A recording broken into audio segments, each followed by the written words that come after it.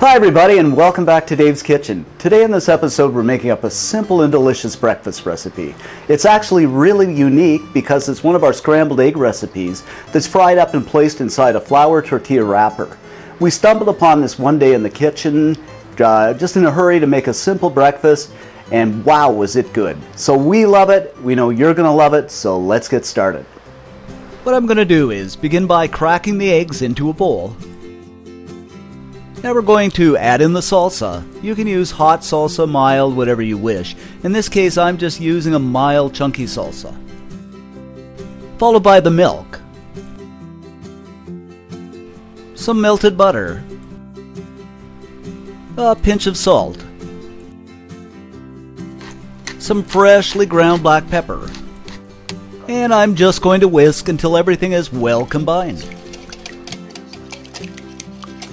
Next, we're going to add some oil to a non-stick preheated pan. Add the egg mixture in. And we're just going to give it a stir. In this case, I'm using a wooden spoon. You can use a spatula or whatever you wish, just as long as it doesn't scratch your pan. And we're going to fry this over medium heat until the egg is set and it's just a little bit crumbly. You don't want it too dry, you want a little bit of moisture, just about like this. And now I'm just going to set this aside in a bowl. Now what I'm going to do is place my tortilla wrapper in the same pan, and I'm going to let it heat for about 1 minute.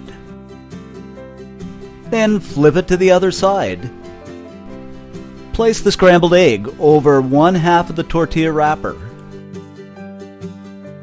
Now top with the grated cheddar cheese. Fold the other half over. Give it a flip and allow it to cook for about 30 seconds. What we want here is for the tortilla to become just a little bit crispy. Now we're going to remove it from the pan and set it aside on a plate, and we're ready to serve. And here you have it, a simple, fast, and delicious scrambled egg tortilla. Visit our website for more details on this recipe, and if you have something to share, leave us a comment. See you next time, and thanks for watching.